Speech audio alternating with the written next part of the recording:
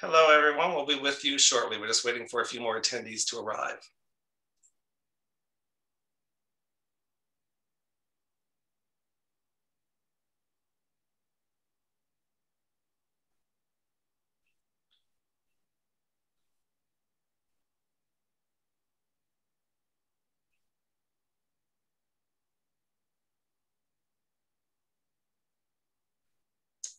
Well, thank you, everyone. Another edition of Tea at 3 on Wednesdays. We're thrilled this week to be talking about one of the places I really want to go, Sable Island. But first, I have to do a little housekeeping items.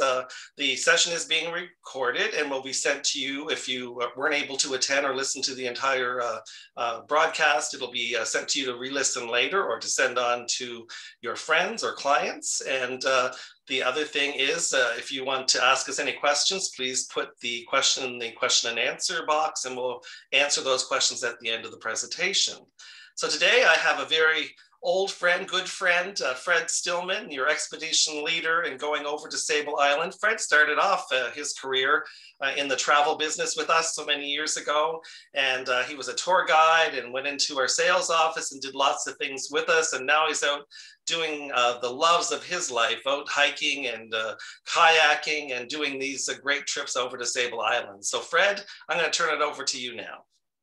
Thanks, Richard. Yeah, it's always a pleasure to talk with you and catch up with the folks from Atlantic Tours.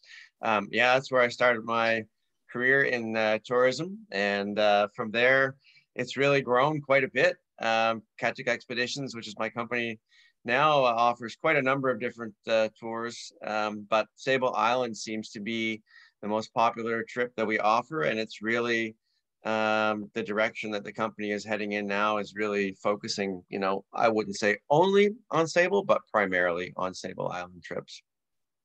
So we've provided you with a map there for the folks to see where Sable Island is, and I'll just jump back to that, Fred, so people get an idea where it's located off of Nova Scotia.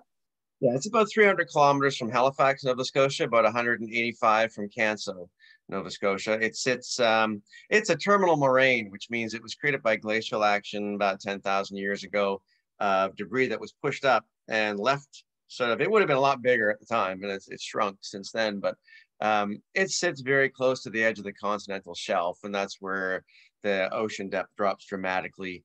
It's also where the Gulf Stream comes up and rides along the continental shelf, so it changes a lot of weather out there. And it is it's essentially just a sandbar, but it's a 40-kilometer sandbar, about 1.5 kilometers at its widest point. Has a variety of vegetation, a lot of grass. The grass is super important.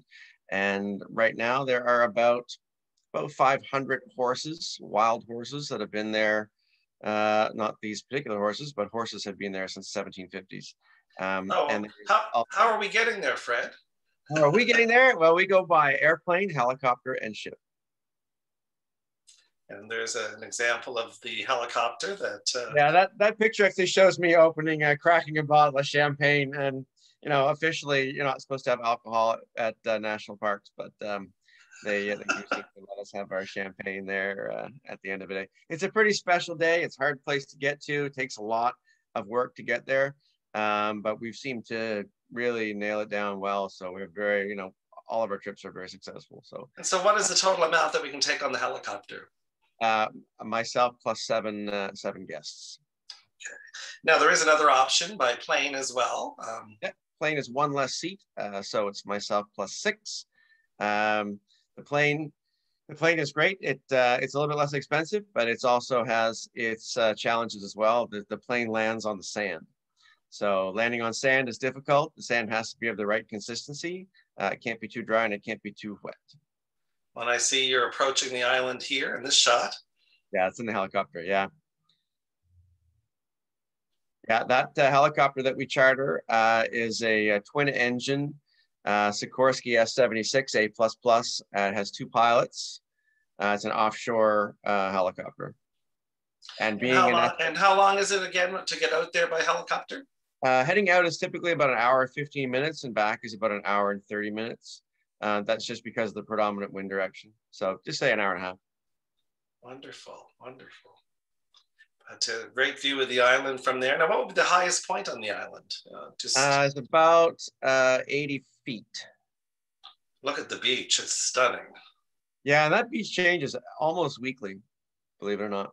The Depending island on the changes. wind currents. And during major storms, I'm assuming there's a huge storm surge that would come over parts of the island as well. Much so. Now, what we're looking at here is the north side, and the north side has a lot of the dunes. They're much steeper on that side. And you can see these little channels that go through. They're called blowouts. And those are from storms and stuff that come in from the north and just wash water in and wash sand out, and they create these blowouts. This picture is one of the spits. I suspect this is a west spit.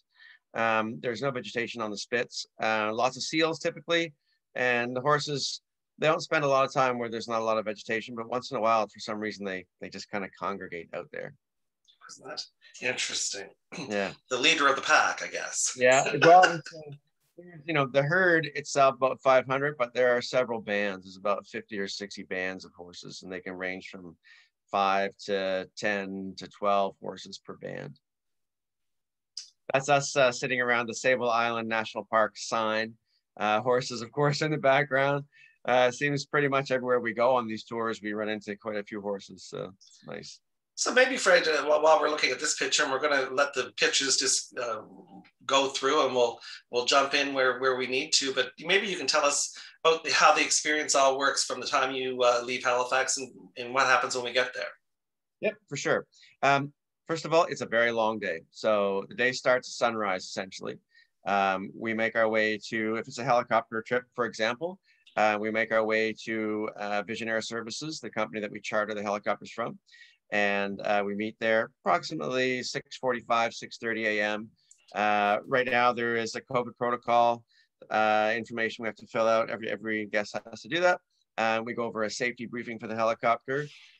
We get into the helicopter, we buckle up properly, make our way. We land at Sable Island at about 8:39, 9 o'clock. It's different at different times of the year. That's main station right there. Nice. Yeah, I was going to say that's the main. Yeah, so it's about an hour and a half to the island. We land there. Once we land at the helipad, Parks Canada staff joins us, and they provide us with a briefing on the island, like an introduction to the island and the rules. And I mean, they know we're very familiar with each other, and they know me very well, and they're quite happy with me just operating autonomously on the island. So we don't have to have park staff go with us. Although they will join us from time to time to give us some new information, which is really helpful and really nice. Once we land, we're walking around the island. We don't have vehicle transport on the island. It's all by foot. And depending on what the recent patterns are for horses, then we typically operate the walking route to where the more recently familiar places that have been known to have more horses, because everybody wants to see them. So, well, these ones look like they pose for us here. Yeah, no, believe it or not, that's taken with quite a far lens. Oh, I took a picture of this little smiling harbor seal. Harbor seals there tend to be this color. They'd be more of a really darker color if you see them in Halifax, but this is a harbor seal. It looks pretty happy, kind of just hanging out in the sun. And they tend to congregate a little bit on North Beach. So we see them, usually by midday or the end of the day. And as far as what you would bring with you, people, it's you can't bring too much because everything is done sort of by there's a weight limit in terms of our baggage. So we have to make sure that we're not bringing like 50 pounds of stuff. So we really try to keep everyone around 15 pounds or less of equipment. A lot of people want to bring, heavier cameras and stuff, but a windbreaker, sunscreen, a hat, sunglasses, those are hugely important things. If you're on any medications, then we always suggest people bring enough for a few days because it's possible to get stuck there. And I see some people there walking and with the horses in the forefront. And yeah, that's one of our groups. That was Sandy Sharkey had moved around to the other side and took a picture of it. This is the Mumachug Pond. So this is on the western portion of the main area, like the center of the island. And there are ponds there that are named after the Mumachug fish. That fish can survive in salt water, fresh water, mixed water, winters, shallow water, really a robust little fish. But that's primarily fresh water. And that is a watering hole for many of the horses on the island. Well, I suppose that would be a very important thing to have fresh water for the horses, for sure. Absolutely. And those ponds do dry up. And because there's a certain level of salinity in them for fresh, they're fresh water, but they do have some salinity. But as they dry up, that salinity becomes a little more concentrated. So the horses don't always drink from there in the peak of the summer, but they typically do. But there is another way that horses can get water on the island. Now, I'm assuming that the horses have to sustain themselves out there, or is it is there feed provided, or things if times are particularly dry, or? No, they are considered a naturalized wild species. So they are on their own, just like you wouldn't feed moose or deer or coyotes or any other wild animal. You wouldn't provide any maintenance for the horses whatsoever. If you do that, then you just have to do that forever because there's no longer the survival of the fittest. That's right. See, I see you've taken a picture of someone taking a picture. Yeah, that's a friend of mine, Mark St. Elms. He was on the very first trip we did. That was back in 2017. Some more great shots of the horses. Yeah. Now, as far as mobility, I mean, how mobile do you have to be to do this trip? We ask that everybody be able to walk 8 to 10 kilometers a day. Okay. We don't rush anyone. It's never a hurried trip. It's really very leisurely, and we know the spots to go to, so it's not like we're out searching for horses all day. And we try and provide a walk that's both scenic and informative, and you get to see everything you can see in a day on the island. So this times where we'll make little loops and use main station as a base because it is very centralized. So if someone's not a long walker, it's fine if they want to take an hour and sit in a lawn chair on a beach. It's not so that's not an issue then if someone wants to do that. That's a good. We don't want to scatter people around, but if they want, a person, a guest or so wanted to sit in a lawn chair on a beach, we'd give them a radio, just so if they need anything, they can get in touch. Now, if the horses approach you, is there a proper etiquette that you suggest? And yeah, proper etiquette is that you maintain a 20-meter distance. It's not always possible, but that is the park rule. If horses come up, then it's our duty to step back. Okay. They're pretty mild-mannered like this. They're really a very gentle group of horses. They don't have any predators. Their whole focus is their own preservation and existence. So they eat a lot and drink a lot of water. Well, and they don't look like they're starving by any stretch. They've done well, and it's interesting. This year, there's about 500 horses. Last year, there were about, 2 years ago, there was 570, but there wasn't a big, a whole bunch of them dying so much at once, rather than there were less births. Okay. So we just had the first foal born this year. It was just earlier this week. So the first foal of the year was born just on Monday, I think.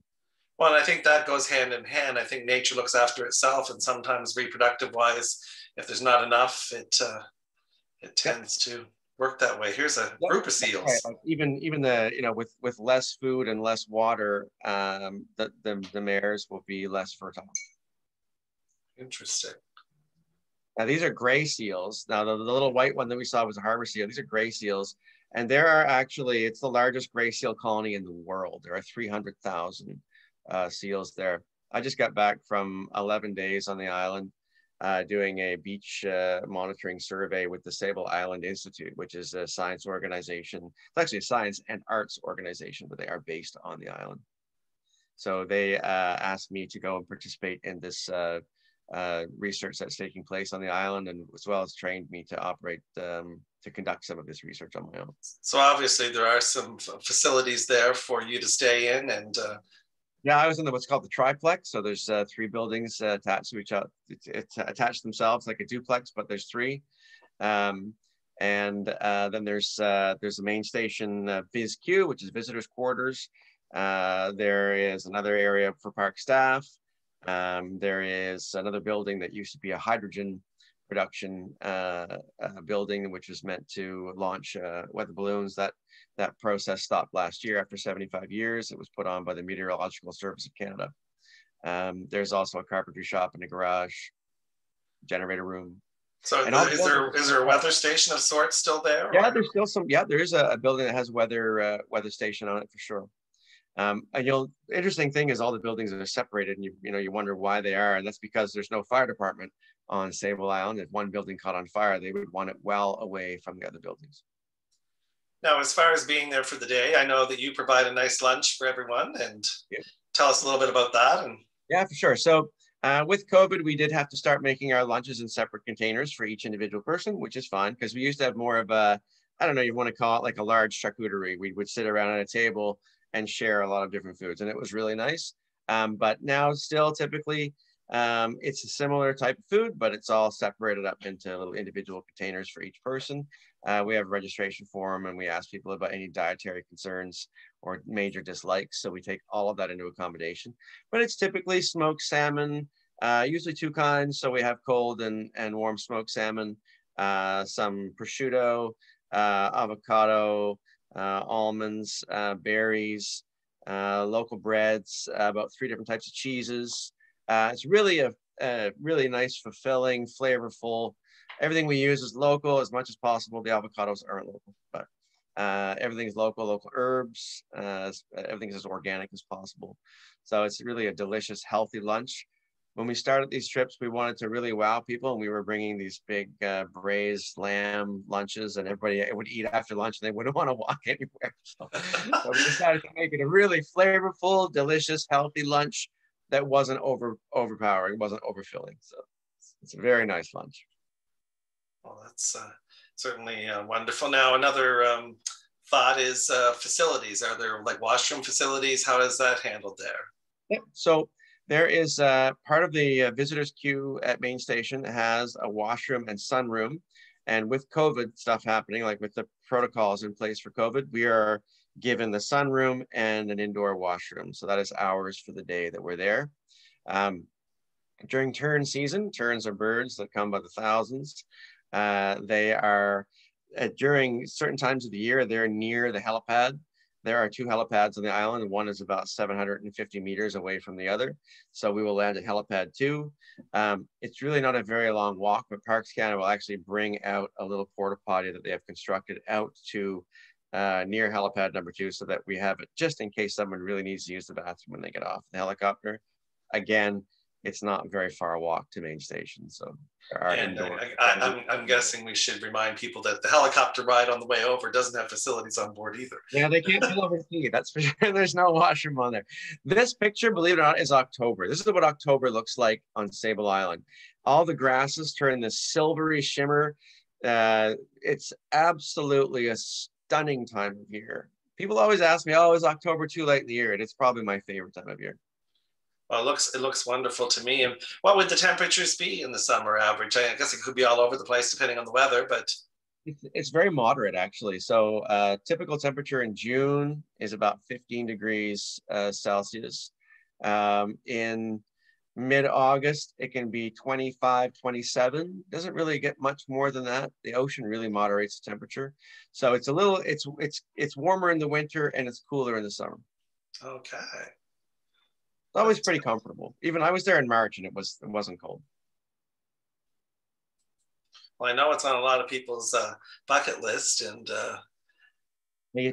now I've gotten some questions here that did pop up, and sure. I'll look at it. One was in regard to what happens if you can't go because of weather, monetary cancellation, or those kind of things. What happens if we can't go? If we can't go because of weather, then we refund everybody's their payment in full. But I think your normal recommendation is to have an alternate date. I mean, or yeah. If you're coming, come for 2 days or whatever the case may be. That's correct. So every time we have a booking, Parks Canada gives us the following date as an alternate for weather. So if those 2 dates can't go, then we do provide a refund. But it hasn't happened. So yeah. So we have the first day is our main day to go. If that's looking not good for weather, then we will go on the day following. So everybody who books has to be available for both of those dates. Perfect. That's good to know. And someone else has reached out to me. I guess it's a question for me. This is a day trip. Can we add pre and post nights? Absolutely. We look after all of that, and we can add it to any of our guaranteed departure tours, our regular tours of Atlantic Canada. This is a great addition to that. And like I said, you'd be we'd be looking after all the details for you. When you call and book us, we look after arranging everything with Fred, and we'll take it from there. So those are the couple That's of a great questions. idea. I think, you'd need more than a night or two really to experience Halifax, especially with you guys. You guys put together some pretty great products and packages. Yes, I always And say from a few days, and I think our longest tour now of Atlantic Canada is 23 days, and that would be doing all the Maritimes and Newfoundland and Labrador. So I I always love say that. That's awesome. as little or as much as you want. And one of the things in purchasing the company over 12 years ago now was, creating those more, the way I like to, inclusive itineraries that include all the must-sees and not just come in for a quick week. So, I mean, we're happy to take you for a shorter period of time, but people don't realize how much space we have and how many wonderful things we have to do. Yeah, and the diversity in scenery and surroundings and culture is really, that's one of the best things about the East Coast. Exactly. Sure is. Some more of those beautiful horses as we continue along. Yeah. Another great thing about the latter part of the season is that when the ponds are full and the stallions are frisky, it's like, there's a lot of activity with the horses. Like, the stallions will spar with each other and they'll run around. It's pretty cool. Yeah, it's beautiful all year. I mean, so this is what I call a Sable Island crop circle. So in these little parts of the dunes that hollow out, the wind circles around, it'll blow the marum grass around and just keep going, and it carves out like these little circles. And that's what holds all of those dunes in place. That's exactly right. So there's not a lot of nutrition in sand, yet all this vegetation grows. So a lot of that is from, believe it or not, like seaweed, but also there's so many seals in the area that when they use the washroom in the ocean, and that stuff blows up onto the sand, and then it disintegrates, and then the winds carry it up into the grasses. It actually fertilizes the grasses quite well. Yes, I never thought about it that way. Yeah. But no, I mean, you're pretty much guaranteed a horse, I would think, when you go. It'd be hard not to see one. I never want to say it, but it's never happened that we didn't see a lot. Because we're in touch with park staff on a weekly, sometimes bi-weekly basis, as well as the scientists on the island. So, one thing with our tours is we don't just want to, the old expression, only leave footprints. We actually want to give back. So a portion of every tour ticket goes to the Sable Island Institute to help with their research on the horses and other vegetation and the research they're doing in terms of ocean health, which is what I was taking part in March. Okay, and I'm assuming here is one of those freshwater ponds. It is. That's a Pine Pond number 2, or East Pine Pond, and everybody was kind of just tired, so we decided to have a nice big sit down in the patch of bayberry and just admire the scenery for 15 minutes and have a snack. Who doesn't want to admire the scenery with those? That's stunning. Everywhere you look, it's beautiful. It's hard to find a spot that isn't dramatically beautiful on that island. Now, another question that's rolled in, and I don't really always like this question, but everything has its price. So someone's asking what the cost of these trips generally are, and like I said, it's a day trip with a helicopter, and it's to a spot that has limited access, and so let's just say you and I aren't making the huge dollars, but no, when you putting the trip together is an expensive endeavor. It is. You have to charter an offshore helicopter with 2 pilots. You have to pay landing fees, licensing fees. A lot of time goes into each one of these trips. I think I personally put about 50 or 60 hours into each trip. And then there's everything else goes along with running the business. But so they range. The plane trip is around $2,000, $2,250. The helicopter is about $3,150. Ship is about the 4-day ship trip is $5,450, I think, this year, and it may go up next year because ships are expensive. So the prices are around $2,500, I believe, is the price per person for this. $2,250 for the plane and $3,150 for the helicopter. Exactly. So, like I said, it's one of those bucket list items, and when I've gone places, I've certainly done lots of the world now, and to me, everyone says, "Where's your favorite place?" And I always say, right here in Atlantic Canada. Yeah. I mean, love Nova Scotia as much as I do anywhere, and this is definitely on my list sometime before I go and leave, is to go over and see Sable Island. It's one of those bucket list when you got nowhere else to go, and even if you do, right now we're locked down and we can't go on those other trips. Why not enjoy what we have right in our own backyard? Yeah, for sure. A lot of people have said that this year, this is the time to go because, everything else is so limited. This is safe. It's within Nova Scotia even. So you're not even crossing any borders. It's actually someone else has asked, you mentioned, but going by ship, what does that entail? Is that an option it mentioned? And yeah, we charter the Leeway Odyssey, which is a 137-foot aluminum ex-Coast Guard research vessel. So we travel from Canso. We take the boat to Canso first, and we drive, or everyone meets in Canso. And then just because it saves quite a bit of time in crossing. So it's either a 10-hour crossing or a 20-hour crossing, and most people would prefer to drive to Canso and have a 10-hour crossing. So from there, we leave Canso. Let's say it was we would leave on a Sunday night, Sunday evening. We would do an introduction to the ship, safety stuff, and then have dinner and do an introduction to the island while we have dinner, and then get in a reasonably early night to bed, and then get up. We arrive at Sable Island at about 4:30 in the morning. We would have an early breakfast, jump in Zodiacs, head to the island. This is all with communication with parks and everything to make sure the landing areas are safe and all that stuff. But yeah, that's typically the itinerary. Land there in the morning with Zodiacs, make our way to, we usually start at main station and then head west, and then we go back, and then we can either have lunch on the island or lunch on the ship. Some people like to have a little nap in the afternoon. Then we go back to a different part of the island by Zodiac, and hike around and see the sunset, which is really nice to be able to see the sunset on Sable. And then we're back on the boat for supper, again, later supper, up again early on the island in another area. Usually head down to Bald Dune, and then explore that area. And then again, sunset at another different area. And then we're back on the boat for supper, a late supper again. And then we overnight back to Canso. So 2 full days from sunrise to sunset on the island. It's really popular with photographers. And how many people does that hold? We take a max of 10 people, 10 guests. Okay. And another question we've had is, are there ticks on the island? There are no ticks on the island, and we have to make sure we don't bring them there. So everybody's footwear is scrubbed before we even get on the helicopter. I have to do that. We also check Velcro. So if you have Velcro on your jacket, or if you're, any of your clothing, we want to go through that. Just take a quick peek and make sure there's no seeds or any ticks or anything like that hiding. So no, there are no ticks on the island.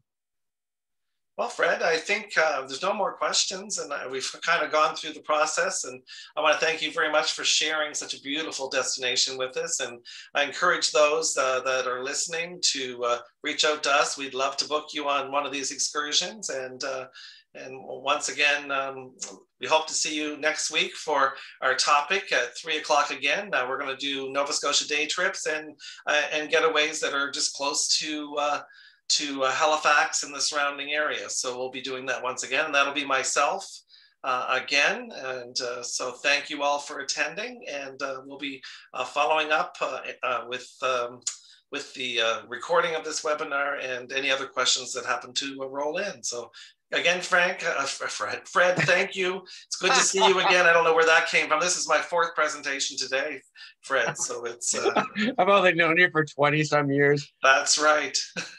Thanks for tuning in, folks. And thanks, Robert. I really appreciate the opportunity. Oh, Richard. I'm sorry, Richard. Yes, of course. Thank you again, Fred. Right on. Good to see you. Yeah. Bye-bye. Thanks, Fred. Yeah, thanks. That worked out really well. Yeah, it went by quickly.